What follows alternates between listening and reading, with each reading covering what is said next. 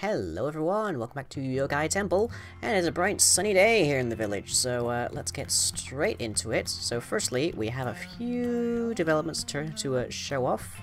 That is, firstly, I believe we have a couple of new residents, so let's just head over to the Q Dojo where they're probably hanging out.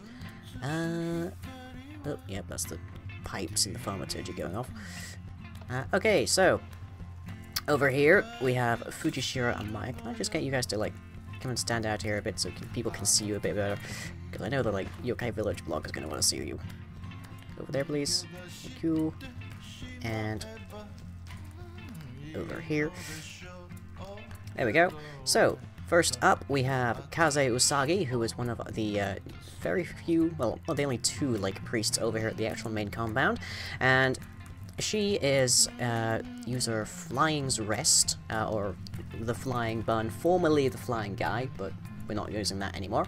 And they are a Miko design, but it's very nicely done. Looks quite well, and honestly, there are very few Miko designs in my backlog, so thank you very much, Flying, for that one. And pairing up, because we always put our priests in pairs, we have Fujishiro and Maya, which is Tumblr user Maid of Hope. And yeah, they've got a nice, fairly simplistic sort of kimono design there, looking good. Where's Usagi just gone? Usagi? Oh, gone right back there. Okay, that's fine. So yeah, I set up, obviously the food isn't as big of an issue anymore, so I set up Mizuki to start bringing food over to these town halls, so the priests are able to survive over here. Quite nice.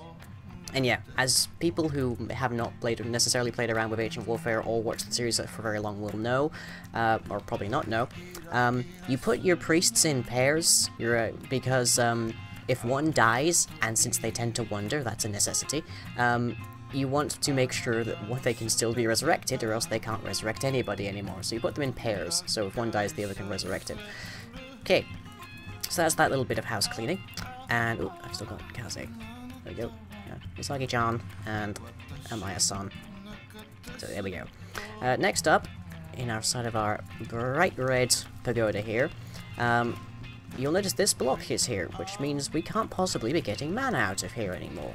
So how is all of this recharging? How do I have a fully charged mana mirror? Well, as I mentioned before, there's a problem with the cake reactor system, which is that you either need to have a way to make it start pretty much from dry, meaning fill the whole water tray and, like, replace the air fire, or you need to make sure that there's always somewhere for the mana to go. So over here, we've got just a couple of an Elven mana spread and a Gaia mana spread. I'm probably going to upgrade this one. In fact, I might even, like, double these up all the way up, because this system produces a lot of mana, and I don't know if it's handling it fast enough, but down here, we have a very little compact system. So on this side, we can see quite easily we've got two sticky pistons. One controls whether this mana spreader can exit into this mana void, so that just dumps all of the mana that comes out into that mana void, voids it completely because it's regenerating. We don't need to worry about it too much. And the other one, if this system's in the other state, pulls down the block that is preventing those two spreaders from getting to the external mana pool, which is what the whole system is relying on and watching. So then, we have this very small, kind of very compact, I'm loving this kind of system, take a look at that if you want, which is using a remote comparator linked to that mana pool, and it's putting the power into this block so that it can go to both ways, and it will only go one way, thankfully. And then one of these is looking for a minimum power of 5, that is our low measurement, and another is looking for our minimum power of 10, that is our high measurement. So 10 should be the maximum signal we get, 5 should be the minimum, that's kind of our range. Because if we just had it as a single one, then these pistons would be just sort of constantly going up and down, which is not good. It's also very noisy, so it's not very nice. So, when the power is finally high, when everything's recharged, a one-way signal comes through this repeater into this RS latch, putting in this signal here, and locking it via the memory here, which means that all of the mana after that gets voided completely. No worries. When the power in that mana pool finally drains, because of course now nothing's charging it again, this signal drops. So that's when it drops below 5, then this NOT gate can finally trigger. changing the state in our RLS latch again, so turning this off, so that retracts, this one extends, because the torch underneath it has gone on, and the whole system starts to replenish, and it just goes round and round in a cycle. I will never have to worry about mana pretty much ever again, as long as anything I use connects in some fashion to this first mana pool. Perfect. So that is cake reactor control. Let's head the pagoda here in Yokai. So, next up, our ingredients list for Ichor, which we're going to need to try and get some answers, is Eyes of Ender, fairly easy to get, diamonds, very easy to get, Nether shards, which I have gone through the Nether and gotten a bunch of, not too many. You would not believe how many like zombie pigmen I had to fight to get just 9 of them. But we have 9 of them. We have no ender shards, however, is the next ingredient. And of course, from last episode, we also got a bunch of wither stars. I now have a block and a bit more change of them now, so yay for that. But the next thing that we need to get is the... Oh, let me see if I can find them. There we go. Is the ender shards. The actual, like, aspects here are fairly easy. Just Spiritus, Lux, Humanus, fairly easy to get. But the ender shards... The ender shards are dropped by endermen living in the end. Now, that wouldn't be such a problem, because, of course, we fought the end. I was there. I was the resident priest. I was reviving people, although that was made very difficult by the fact that we were having so much tremendous lag then. Now, that would then lead us to believe, therefore, that the end is safe right now, wouldn't it? Except that it's not. And we know it's not, because we can fly, like, right over here. Not even very far, honestly. And we can see what used to be Dave's house. Like, just sort of divided straight on the line of our, pacification ritual right over here. And let's just say the world had its shift, and now much of the world, Yokai Temple is the exception, much of the world has been remade in a mirror of its former self, but different in many ways. Hence the biome changes over there. Which means quite probably that the end has also been remade. The Nether certainly has. I've been through there. There is almost no remains of the Arcturus Highway at all. So, pity for Archie there. So, I have tooled up, because I'm pretty sure there's going to be a dragoness through there, and she's not going to like me at all, because she doesn't really like anybody at all. And to that end, I have a couple new items. My armor hasn't really changed at all, so yeah, that's just still the same protection all the way through. But I have a couple new weapons. So, if we first look at... Let's go with the infused bow. So I've been kind of waiting to make this one for ages. This is from Magical Crops. You need a whole bunch of the Extreme Essence, which I'm now auto-crafting in my Spirit Box, so yay for that, to make it. And it is Azurit Unbreakable. It has 100 durability, but you never actually touch into that. It does not break at all. It also has built-in Infinity, which is pretty handy.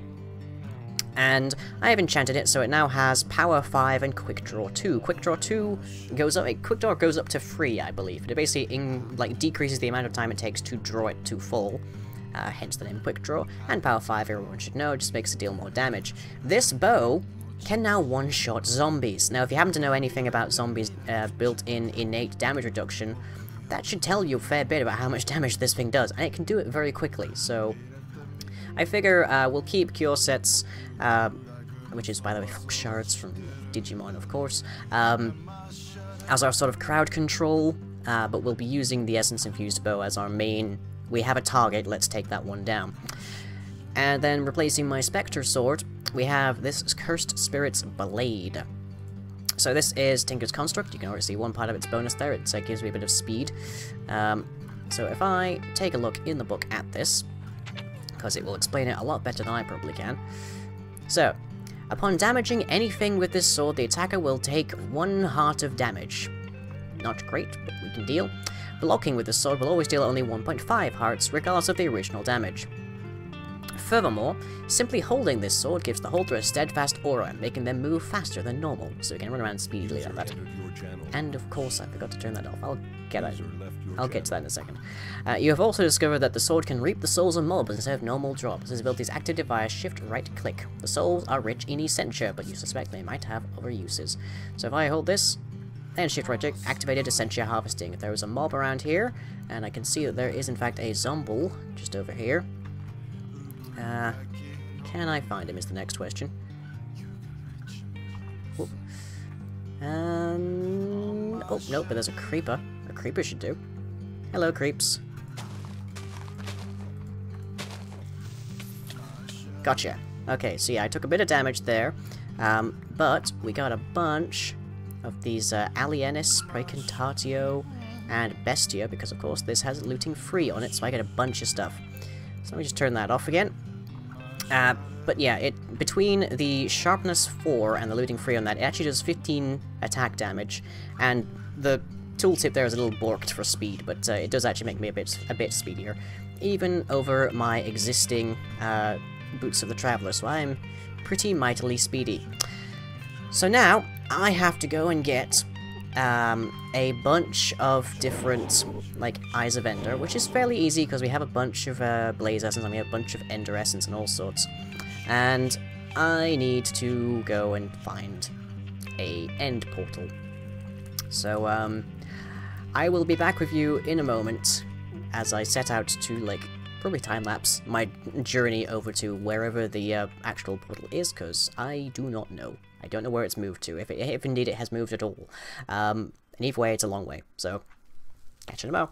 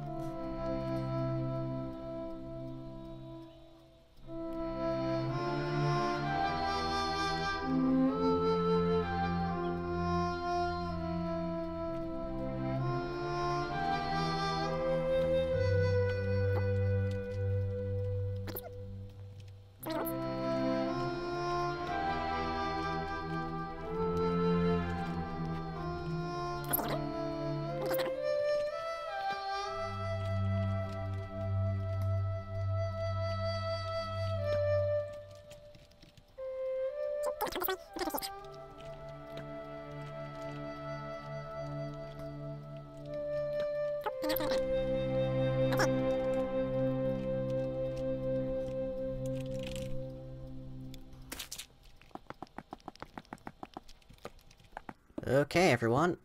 It looks like we've actually found a stronghold fairly close to... Well, yes we have.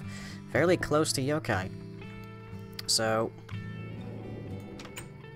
shouldn't be too hard to locate exactly where it is. It's probably beneath us at the moment.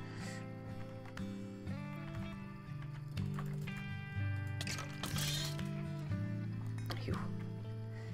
Okay, so... somewhere around here is an inactive end portal. Now, for those of you who aren't particularly up on the lore, the end sort of doesn't make sense. It's sort of... it's a little hard to describe, but the end begins where all things have gone. Where all things are no more. It is entropy, it is death, it is generally not a nice place. And the ruler of such a not nice place is, of course... whoop, that would be Silverfish. Is, of course...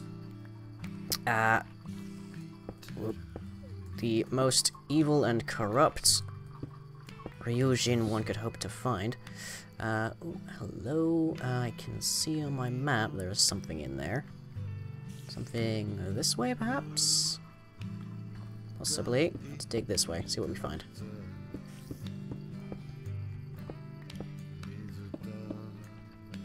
Something up here? Well, there's almost something up here. Not very helpful. I'll be why that's so dark. Where can we dig around to next, I wonder? Well, it started going down right here, so logically that must mean somewhere around here. Level 25 so far. Bunch of different ores. Oh, I see it, I see it. Okay, it's right over there. Okay. So we need to head this way. I changed up some of the enchantments on my, like, primary digging tool, so my diamond shovel now has consuming, which means I don't get anything back that I mine with it. Which is helpful and detrimental in its own ways. Means I don't get my inventory full of junk, but, you know, also means I don't get any dirt. My pickaxe, on the other hand, as you are probably guessing, I'll give you guys some light, probably guessing has Silk Touch on it now as well, which is helpful when I'm dealing with things, with Living Rock, for example, because Living Rock only comes from smooth stone, it does not come from anything else. Okay, right hand turn. And we're back in here. Okay, nothing up there. So yes, long ago, humans tried to entice the Ents. Humans tried to investigate the End, and that's where these strongholds come from. And Ningen, being as proud and kind of dumb as they are, they sort of made a hash of it, and we ended up with a continuous set of portals, about 3 generally, to a place ruled only by death and decay. So let's just do the obviously smart thing and try and reopen this. Because, you know, that couldn't possibly go wrong. There we go. And, of course, these have just sort of been left to ruin and decay now, so they're kind of just full of all manner of junk and mushrooms everywhere and all sorts. And, oh good, there's a chest here, which I can dump some of these excess goods in. Right before we head out. Let's just stick some stone here to keep things a little bit at bay. Bees. Yeah, full of bees now. Great. I'm sure this place was very nice back in yon day, but it is not that day. Not anymore. So, there is no more delay. We must end up in here. Oh boy. Gods protect us.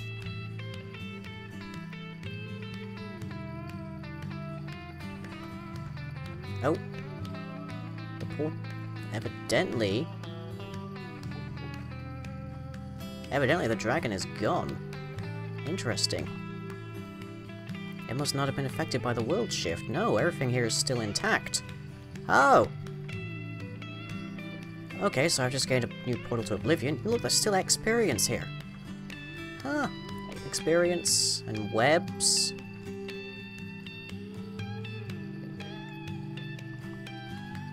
No, nothing looks different. Somewhere around here is probably that house that we ended up around. Where is it? Let's see if we can find it. Does it show up on the map?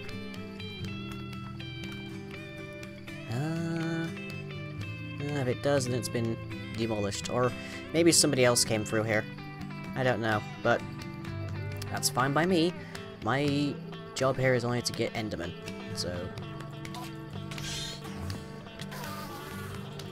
so we need to go through a bunch of these guys. Whoa.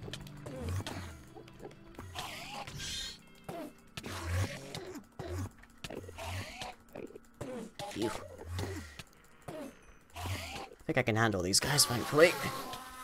We have a lot of spare ender pearls by the time I'm done, though. I see you there.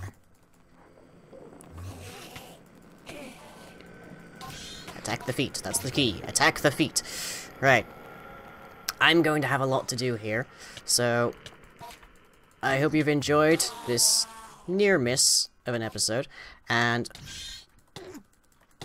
wow, Vampiric Enderman has a lot of health there. Jeez. And I will catch you next time. Ooh. Poodles. Okay, everyone, so that was a little bit of a bust. I know you were all expecting me to go fight a dragon, so I am on one of my test worlds at the moment, well, one of the few ones that actually has, like, actual world gen as it happens. So, we're gonna go fight a dragon. I've replicated pretty much all of my gear, I believe in effect, if not in actuality. So, here goes nothing. Let's see where we end up now.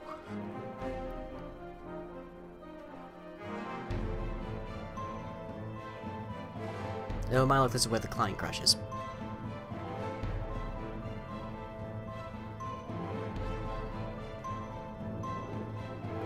Okay, well this is a lovely place to be. Fortunately I can fly. Which is good because the dragon is right behind me.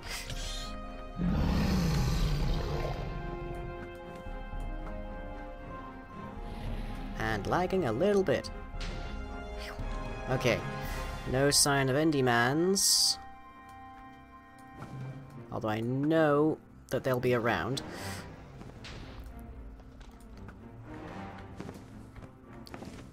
Come on. Come on, Glydia.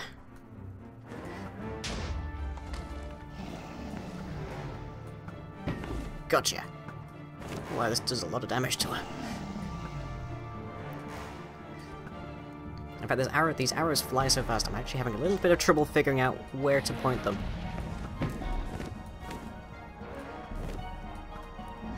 Come on. Come on! Come on and take me. What we are learning here is that I am a terrible shot. Jeez.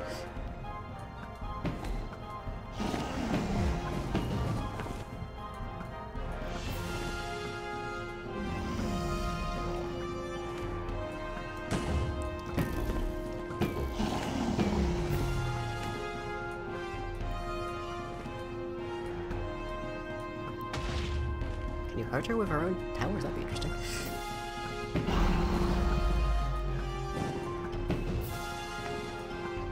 Come on. Just get her lower.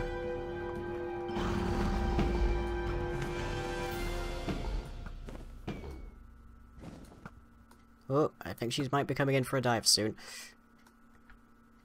And I'm right. Come on. Ho ho! And down. Phew.